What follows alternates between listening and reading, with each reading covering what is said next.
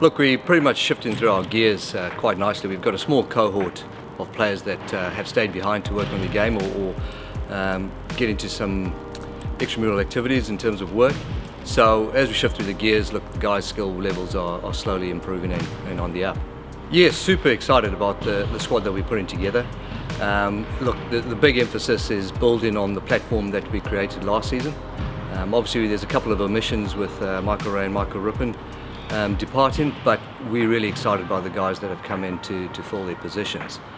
The great thing is that the balance of our squad and the depth of our squad and our wider squad is on the improve. So really excited for the season ahead, but also with the work that we're going to do in pre-season. He brings a bit of versatility. Luke can bat anywhere from 1 to 6, but also provide us with another seam option.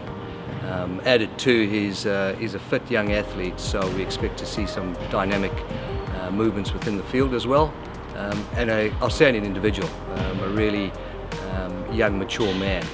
As I touched on right at the start, we're shifting through the gears in terms of our winter training, so we're hoping to gain access to the grass marquee towards the back end of the winter, and with that our skill levels and the intensity of our trainings will naturally lift.